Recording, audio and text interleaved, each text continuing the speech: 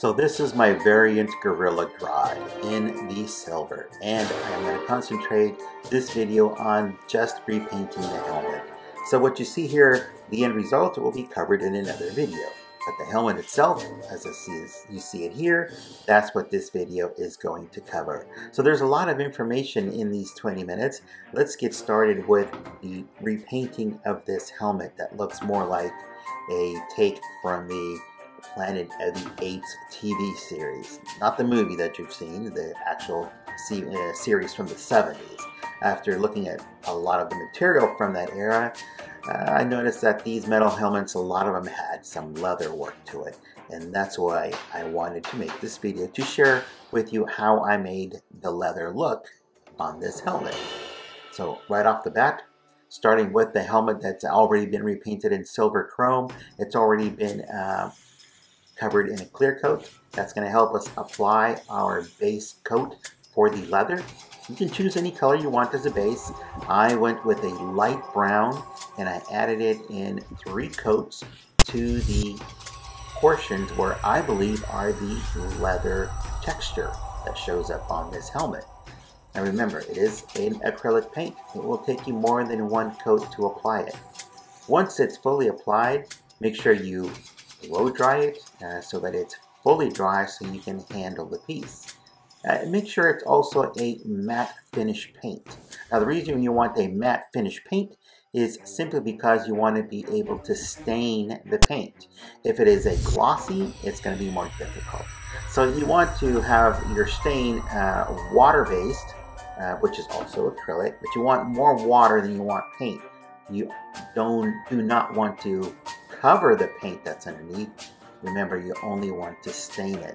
So you can choose any color you want. I chose an orange brown. You can go with a red, a purple, whatever it is that you want to use. It's going to be totally up to you. Now you want to wipe off the excess because you want only to remain with a stained look. If you do not wipe it off, it's going to be stained, but the colors are going to be too dominant. You're not going to be able to see the base color. Once you've done that portion of it, just go back through and verify what spots you may have missed, and then just go back in and touch them up. Now you can also add the same technique to the inside, but only add it to the portions that are going to be visible.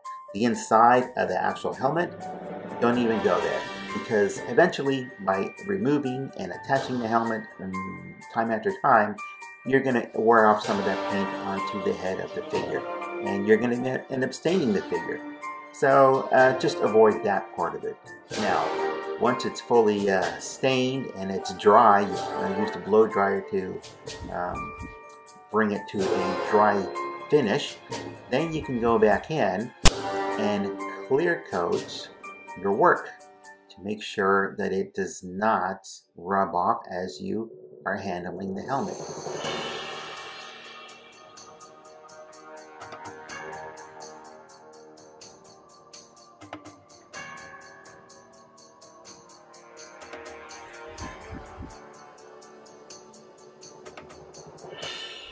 So our next step, we've made it here now to the dry brush highlights. So we're going to mix our own color. We don't have to buy a dozen different colors to work on these figures.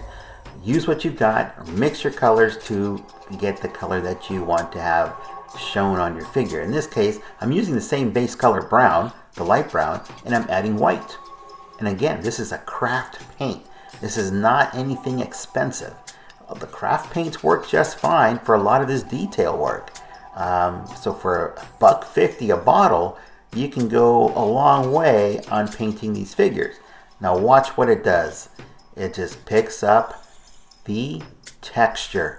Dry brushing is only picking up enough paint onto the brush and then applying it to the texture only. You want to go against the grain, against the texture, thereby only picking up the raised areas on the surface. The rest of the actual surface stays dark because of the base color we applied. Now, the camera, which is my cell phone camera, doesn't truly pick up the colors that I'm actually seeing.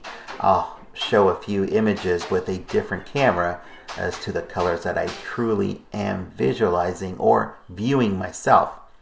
Now, this is all going to depend on your desired look. If you want stronger highlights or I should say less subdued highlights, then you can do that to what you want to see.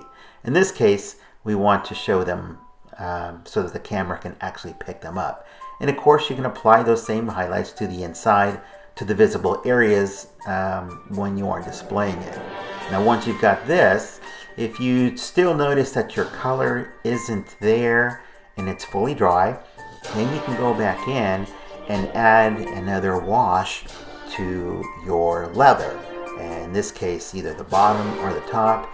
In my case, I noticed that my highlights took away from the bottom, and I went ahead and added not only to the top, but I wanted to add some color back in and just wanted to have that thick or that rich leather look to the paint surface that I'm working on.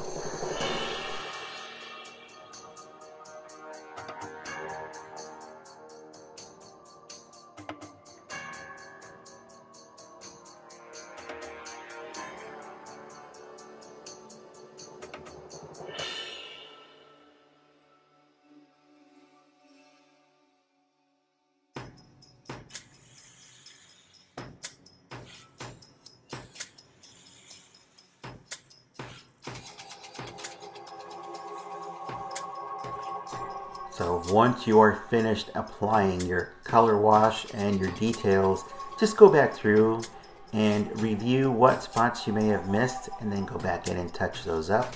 And by the way, this next little clip gives us an idea of our finished product and what it looks like on a true camera, not a cell phone camera.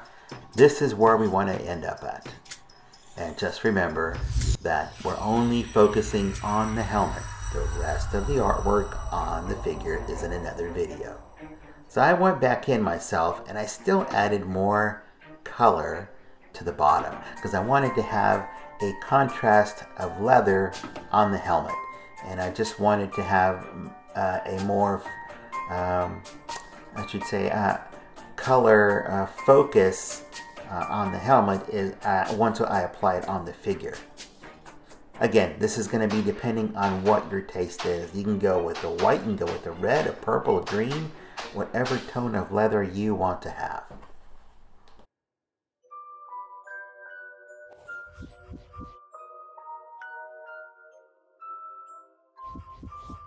Once you achieve the tones that you want, you can go back in and bring back out some of those details that you may have erased by adding that second wash. And of course, once you've achieved that, a clear coat is a must. You want to clear coat every single time that you work on your figure so that if you do make a mistake, you can actually clean it off, or it just makes it easier not to have to start over and repaint the whole piece. So, of course, a clear coat then just protects it so you can handle the piece that much easier. Make sure you blow dry it. Make sure it's fully dry before continuing to work on the piece after you have clear coated it. In this case, this is looking pretty good so far. I really like the way the leather looks on this. Our next step now is to repaint some of those metal portions. Again, I'm not buying any special paint. I am mixing my own. I've got a few drops of actual silver paint and I'm going to mix it in with black. And the black will give us now a metallic black. It's going to look like an older metal. It's a little bit of white to lighten just a bit. Again, we're not buying any special paints. These are the acrylic Testors paints. These are not the craft paints, so a little bit higher quality.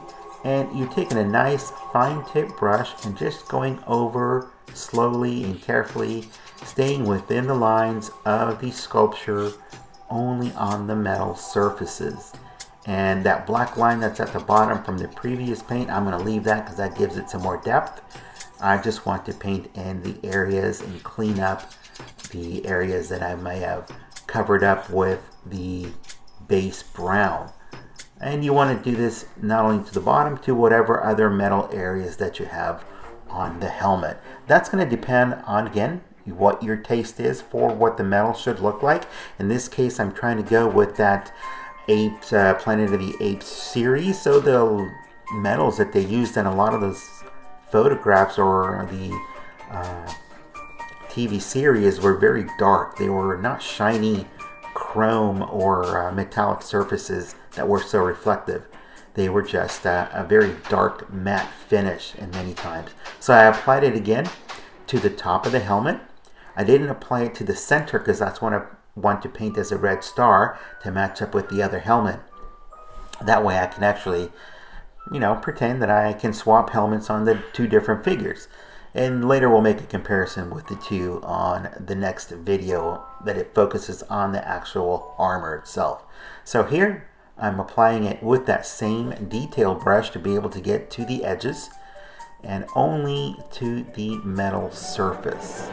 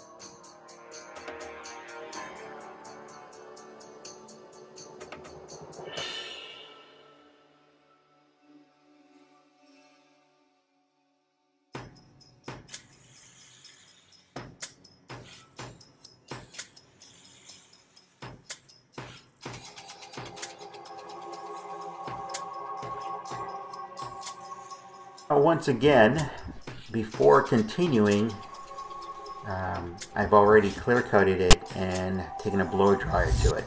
But if you notice, there are some tiny little rivets that we need to paint in to actually make it look that much more real. So you take a nice detail brush and a pair of magnifying goggles, and you get in tight. Now I've got this zoomed in into the camera, and I'm trying to use the camera and the goggles to show you how to paint this, so I'm off on a few of these, but these are incredibly difficult to paint if you have bad eyesight or if you're just trying to brave it. You can use the viewfinder on your camera to paint these. In this case I'm using my phone, but I typically do not. I use the goggles to get in as close as possible. And then if I do overpaint on some of these, then I'll just go back in and take my base paint and cover up those little blemishes. I did the rivets on the bottom as well too, but it was just too difficult to show you on the camera. Now this is a little teaser of what we have coming up. Here's the helmet. This is where we're headed to. And again, we'll cover the rest of the figure in another video. Now I finished the rivets on the edges, and those were really difficult if I had not used those goggles. Now the helmet looks that much better. The rivets really make that leather pop. And then we're just going to add a few details of scuff marks onto the metal. Those are the tiny little details that will make the difference in the finished product. And again, that's going to be up to you. How much detail do you want to actually highlight into the piece? The more details you have, the more time you end up spending on the piece, and thereby creating a more dynamic piece. Or if you want to just keep it as simple as possible, and it's simplified. It's all up to you.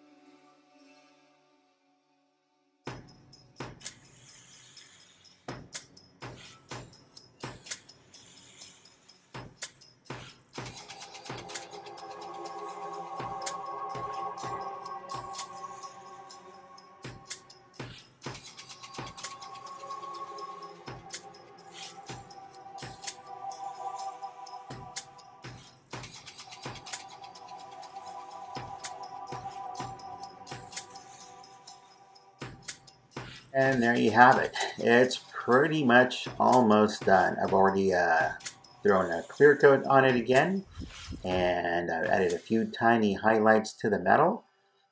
Now it's time to paint that red star. It's pretty much our final step. So taking back another clean, fine detail brush, and then our Testors red acrylic paint. And this is a shiny paint, it's not a matte finish. And you just work that brush into those grooves that are going to contain the red paint for the star. It's not a race, so take your time. If you got to use those magnifying goggles to get in there like I do, then by all means. If you go over the edges onto the silver, no worries. Just remix a few drops of silver and black and repaint those spots. There's no reason to be perfect on these. Just get as close as possible. And then just review your work, turn it around 360 and upside down, sideways, whatever, until you are able to view a clean product. And if you can't see a clean product, then go back in and clean up those spots that are actually distracting. In my case, it happened a lot, so it takes me a while to go back in and clean it up. So try to do the best you can, go slow, and that way you can actually see your work progress. Do not rush it. The more you spend time on it, the better product you will end up with.